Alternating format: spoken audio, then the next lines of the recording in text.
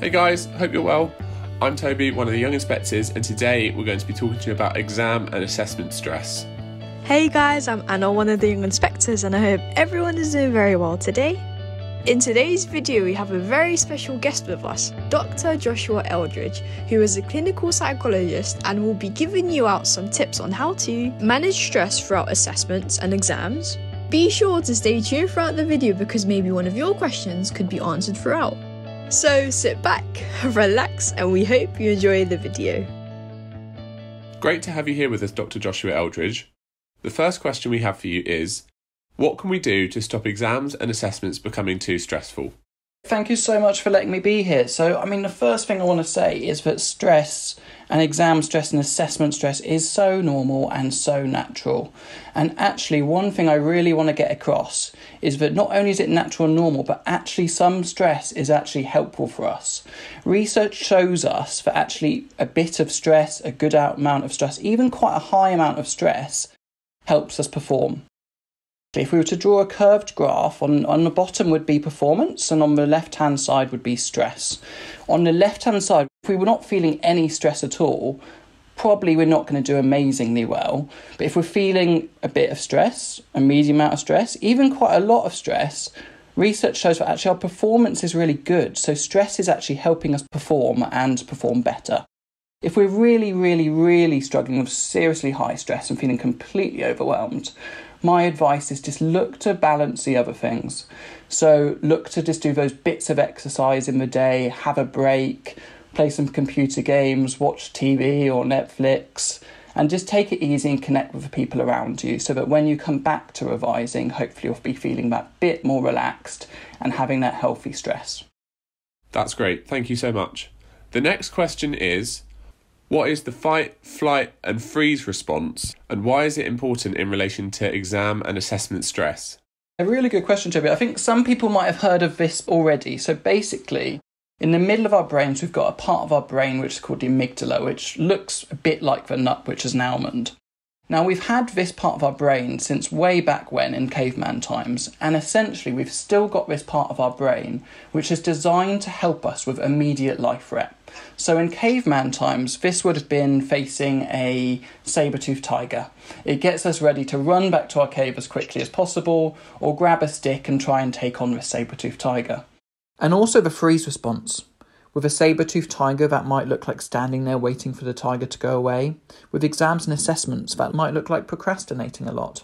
But the thing is, we no longer are faced with saber-toothed tigers all that much, but the same thing happens sometimes with other things like exams.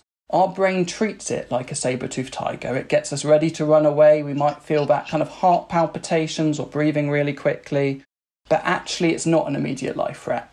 So we need to remind ourselves that the best thing we can possibly do is just stick in the situation, and our bodies, if we let them, will naturally calm and cool themselves down. That's great. Thank you so much. I'm going to hand over to Anna for the next two questions. Thank you so much for your response. That was very informative. What do you think is important towards the build-up of exams, whilst writing exams, and post-exams? Yeah, there's 3 different parts there. I'll try and break it down a few different tips. In the build-up, I think one tip is that some people really benefit from revision timetables, and that might be coming up with a weekly schedule of the different days and a morning slot, an afternoon slot. Some people like more structure than that and like to schedule kind of specific hours. Find what works best for you and have in there a minimum amount of time that you hope to do kind of each day or on certain days. So that even if you're sitting there and it's feeling like things aren't going in, remember that don't rely on what you can remember in that moment, because actually a lot goes in even if we don't think it does, and unconsciously and kind of when we're sleeping we're also processing information. So revision timetables are obviously a really key tip. And as we said before, keeping balance, so a quick reminder, exercise, healthy eating as best as you can, keeping connected to others, all of those things will do wonders. In the actual exams, if that fight-flight response is going off, there's some really simple things you can do to help. I remember when I was still in my kind of GCSE exams and assessments, and things like having an object from home. I had kind of a special kind of stone that I was in my pencil case that I just hold. Smells like aromatherapy oil on your wrists that you can smell and take in, or a nice perfume, those things that get us tuned into what's going on around us and our senses can all really help. You can also Google things like Take 5 breathing or window breathing. These are all wonderful strategies. And most of all, afterwards, make sure you celebrate all your hard work, however it felt like it went, and probably it went better than you think it did. That sounds great, thank you so much.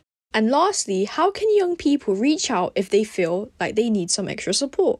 So our team is actually from a mental health support in schools team, and so we're one option that you can speak to pastoral care in school and ask for early help mental health support.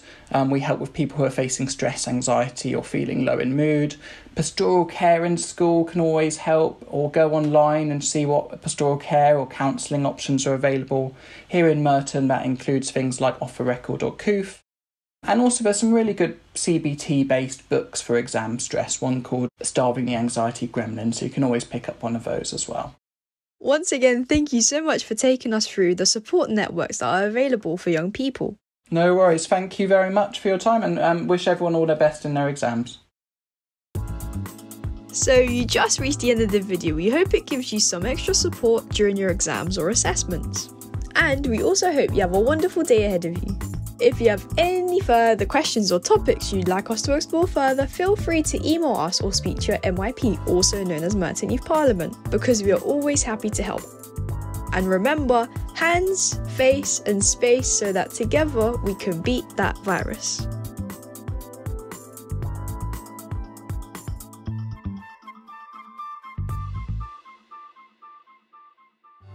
I'm Toby. We look forward to receiving your comments. Tell us what you would like to see next, and stay well. Hey guys, it's Anna. I hope you enjoyed the video and found it very useful.